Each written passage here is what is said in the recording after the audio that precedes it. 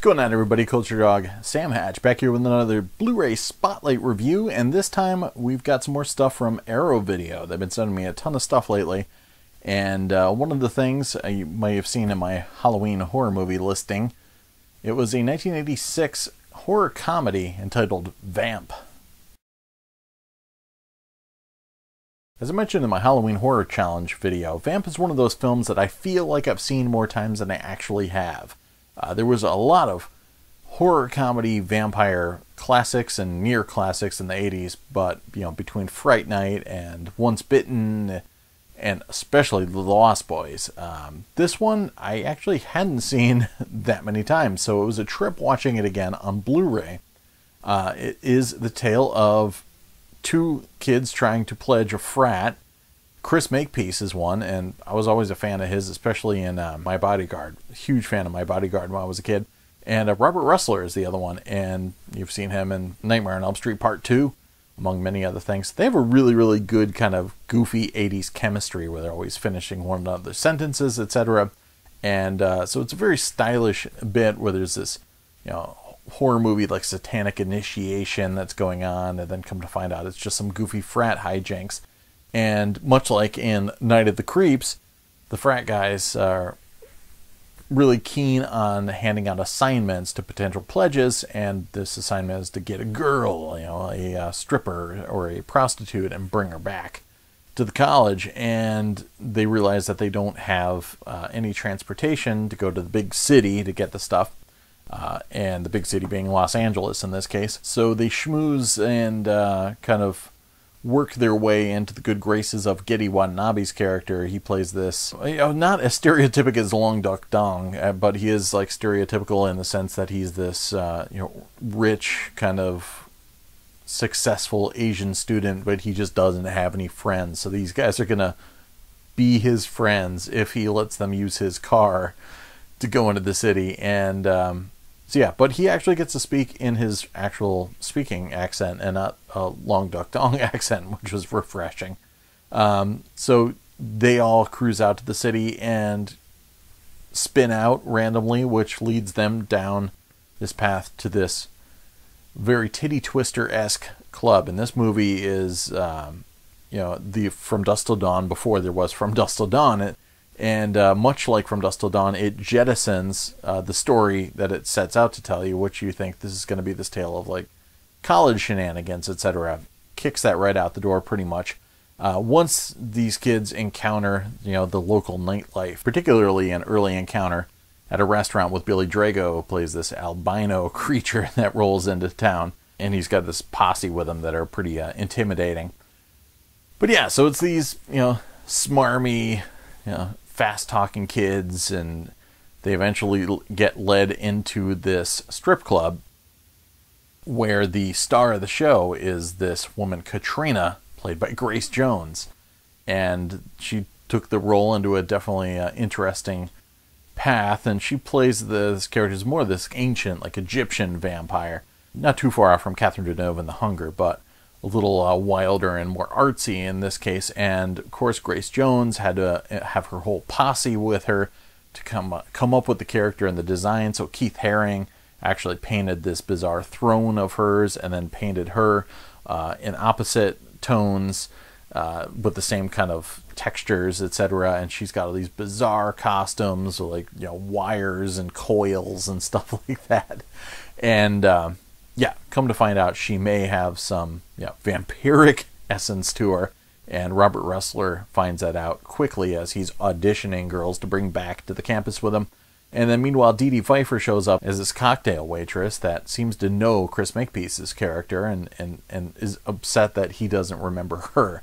So there's that aspect, this kind of like meet-cute romance going on at the same time as these guys trying to find their friend and what's going on. It is low budget, and it's got that feeling like after a while where you're like, are we going to go anywhere other than this one room? And then eventually you do. You get to run around town. There's a hotel, and High Pike from Blade Runner shows up in a role as the guy running the hotel. And Chris Makepeace has a few, encounters with an elevator that nearly decapitates him, etc. So there's some fun adventure going on. The look of the film is insane, and definitely inspired by the director of photography, who decided to make this very striking color palette outside of this magenta and green. And then when I was watching originally, I'm like, at the nighttime scenes, I'm thinking, wow, all right, that's pretty interesting. Wow, this is really going for this magenta and green. But then after a while, I'm like, all right, I'm done with the magenta and green. I mean, it was really clever how he did it, how he lit it. Like, one entire wall of the building will be green, another building in the distance will be magenta, etc. But by the time it gets to these sewers underneath the city, it starts to look cheap. The sewers are like immaculate looking, so they look like a set. And then the fact that they're lit green and magenta again is also very bizarre. So there are some naturally lit moments within the film itself too. So those are nice when they appear. But yeah, the color palette of it eventually it went down that path of, oh, this is kind of striking and unique and visually interesting. A lot of Dutch angles and stuff like that. So it was trying to be very visually, aggressive. But then it started to turn the corner. We're like, all right, I know this is like a one-trick pony, and then it just kind of went too far down that path. But what are you gonna do? Richard Wenk, the director, did a good job at pulling together a decent vampire comedy. Unfortunately, unlike From Dusk Till Dawn, there is that part where I'm like, I kind of wish we would go back to the college campus. To say the stuff that happens isn't, entertaining enough. And I love films normally with that one night, like that one night of crazy adventure, etc. And but I don't think this completely pulls it off as much as it's trying. But I don't know, it's got a lot of heart to it. Chris Makepeace is really cool. Robert Russler's really cool. Geddy Watanabe's fine in his over the top performance. He's got some interesting lines like, "When do you get off tonight? Can I watch?" Stuff like that. So he's a little creepy and sleazy. And Grace Jones doesn't really talk a lot or anything like that, but she's got her own interesting like entourage of creatures of the night as well that are pretty cool. And it's not really hilarious per se, and it's not as iconic as Lost Boys or anything like that. But it was, or Fright Night even. But it was really fun tripping back to it at least and checking it out and seeing it in high definition. So yeah, I mean, this is a film I had seen on cable and or VHS. So seeing it in high def was a major revelation. It looked really good. It wasn't the most amazing of contrast all the time. It wasn't a lot of deep, rich blacks or anything like that. Just kind of like middle of the road gradation, some good shadow detail, etc. The colors obviously were striking. That whole kind of magenta green color palette, really pops off the screen at times. And so I mean, it certainly looked good. Looked better than I expected. Many other 1986 movies to look. Sound is just the original mono audio. Nothing to write home about, but dialogue was intelligible, really clear, and no problems hearing what was going on. There was some good music, 80s music on the soundtrack as well, so that was a nice little added bonus. Grace Jones's first appearance is a little music video in itself, and that still comes across even though it's only a mono.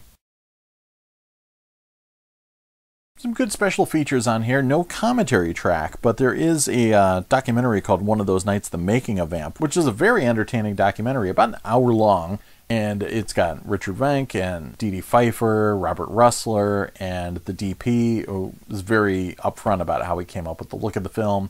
And of course, everybody is very, very open and honest about Grace Jones and her lack of timeliness, but also about how eager she was to get involved in the whole creative genesis of this character, the look of it, the art of it, but just about how her life was so over the top that getting to the set on time and taking her job seriously wasn't really something that was possible. So everybody was reminiscing about waiting for her for sometimes up to 9 hours when she was just a no-show. So that's kind of interesting. But the cast and crew all seem like they got along really well, and everybody is having a fun time reminiscing about the making of the film. But Chris Makepeace in particular was cool seeing him because he's gone to do more things behind the camera, and he even says up front that he doesn't really do interviews and talk about his films that he acted in anymore, but he feels obliged to get involved in things like an earlier DVD release and this Blu-ray release because he sees the movie as a child of his, and you know, for better or worse, he's going to be attached to it for forever. So I thought it was cool that he, you know, manned up essentially and came to the table and took part of this documentary. And Getty Watanabe also was in there as well. So it was cool that they got, you know, most of the cast. Obviously, Grace Jones wasn't involved in the documentary, but it gave a really insightful, comprehensive look at the making of the film. You know, and including some little gag bits too, like there's one bit where they're walking down the street and there's like a blood bank nearby, and then you learn that was just a happy accident. You know, that was in Los Angeles. And it was interesting how they were able to take over Los Angeles and film at night, and the toll that took on everybody. Then there's, you know, an image gallery, a blooper reel. The blooper reel is actually pretty fun. There's a lot of good stuff on there. There's behind the scenes rehearsals footage, a lot of stuff with Grace Jones and her, you know, first vampiric attack and the body language and movement and all that stuff. Mostly practicing on the director. So that was interesting. And there's also the thing my wife says is more entertaining than anything in the film itself. A short film, Richard Mank's a short film, Dracula Bites the Big Apple. And it's a really, you know, hammy tale of Dracula taking a vacation from tiresome Transylvania to come to New York, where he's clearly going to find all these fabulous victims, and everything keeps falling apart for him. And he actually goes to Studio 54 at one point too, which gets pretty bizarre. But yeah, I thought that was going to be hokier than it was. It was actually a lot more entertaining than I anticipated. So that was a cool addition. And of course I got just a test pressing, so it didn't have the final packaging, but there is some reversible artwork featuring some newly commissioned artwork by the Twins of Evil and the original artwork as well on the reversible side. And on the first pressing, there's a booklet featuring some new writing from critic Cullen Gallagher. Nice disc. Yeah, I haven't seen that thing in a dog's age. So it was cool jumping back in the 80s again and hanging out with the cast and crew of Vamp. And yeah, it's not as good as The Lost Boys, but still a worthy watch. So thanks for hanging out, everybody. I'll be back soon with a whole bunch of other reviews and all sorts of fun stuff. So thanks for hanging out on the channel, as always, and cheers!